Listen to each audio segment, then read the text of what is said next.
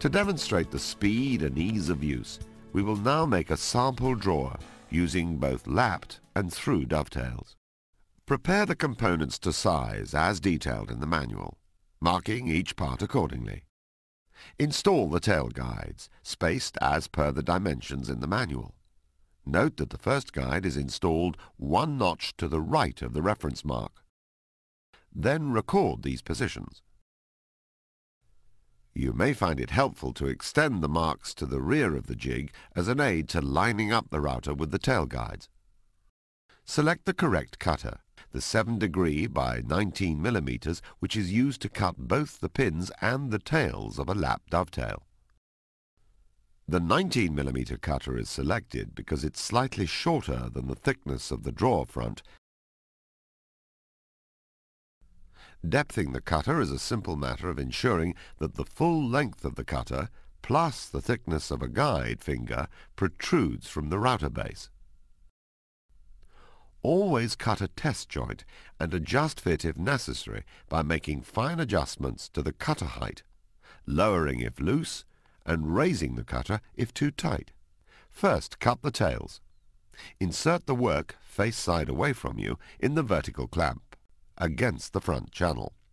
Before cutting, check that the timber is firmly up to the underside of all the guides, and that the edge is pushed square up to the fence.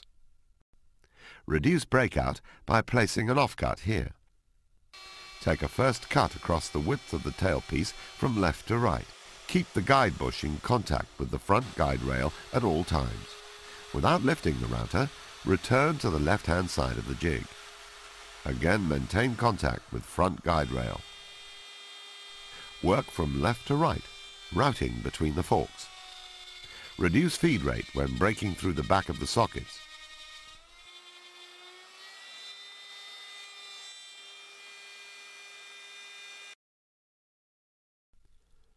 Repeat the process for the front edge of the other drawer side.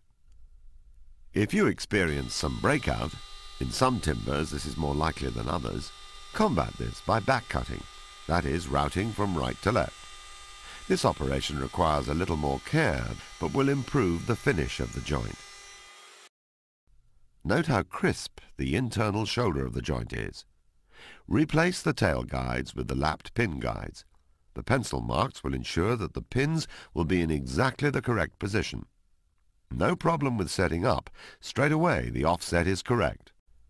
For the pins, mount the timber in the horizontal clamp with the distance forward of the rear guide, set by the thickness of the side just cut. Or use the lap pin stops. Again, route left to right, taking gradual passes, removing a little more material each time.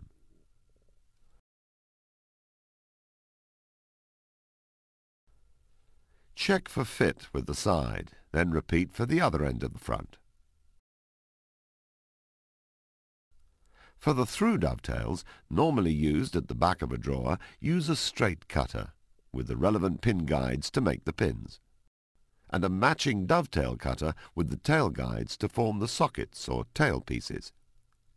First, line up the tail guides.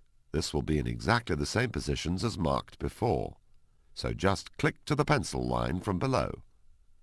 Clamp against the rear channel with the outside surface of the side facing away from you.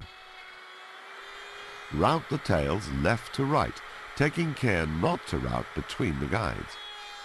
Repeat the process for the back of the other side. Remove the tail guides, replacing them with the pin guides. Change the cutter to the straight cutter.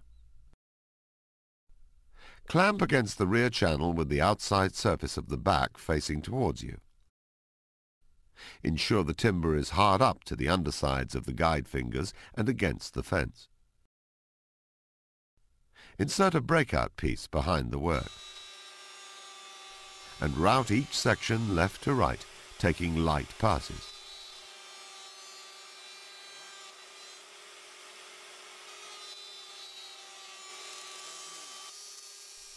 As you're about to break through, slow the feed rate.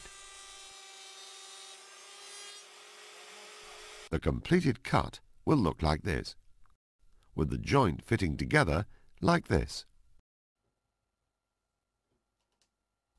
Finally, assemble all component parts with glue, inserting the base into place.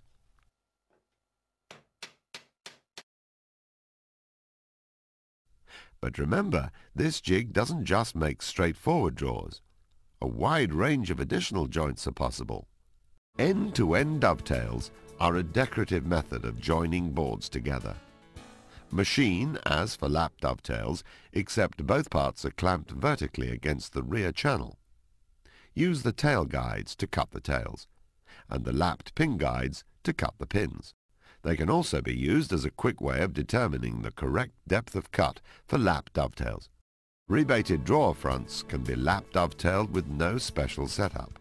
The drawer front is inserted in the same way as a normal front, but make sure that the main body of the drawer is against the side fence, not the edge. Ensure that the cutter does not contact the back face of the rebated front. Machine as for a normal lap dovetail. When cutting the tails on the drawer side, the same depth of cut will be used, asymmetrically or irregularly spaced dovetails. Should you use the jig to create boxes, the flexibility of the pin spacing will become apparent. It allows you to leave a wide tail that can subsequently be ripped through to create the lid of the box. When undertaking this procedure to cut the two opposite faces, the pin layout will have to be moved to the other end of the jig. The simplest way of achieving this is to rotate a cut section over to the other end of the jig and just duplicate the pin spacing. Replace the workpiece with the opposite member and route as normal.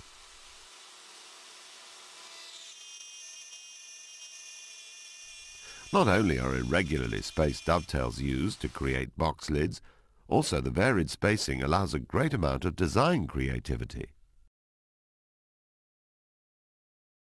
Comb joints can be made with either regular or irregular spacing. Use the tail guides and lapped pin guides in conjunction with the 8.9mm straight cutter. Unlike most jigs, you do not have to offset one piece. Shadow dovetails with several configurations are also possible. They're constructed by moving the guide finger position to the left or the right to obtain a wider tail that is then later remachined at the normal width. Start by cutting a light-toned tailpiece, first with all the tail guides set at one notch to the right, then one notch to the left. The cutter depth must be set to 2.5mm deeper than the final mating part, and the dark-toned timber must also be 2.5mm thicker than the final pin piece, a maximum of 15.9mm. Cut the pins in the dark timber, glue up, and when dry, saw off the waste. The shadows can be on all three sides of the pin, or just one or two, depending on your design. The design potential when using the jig is as great as your imagination.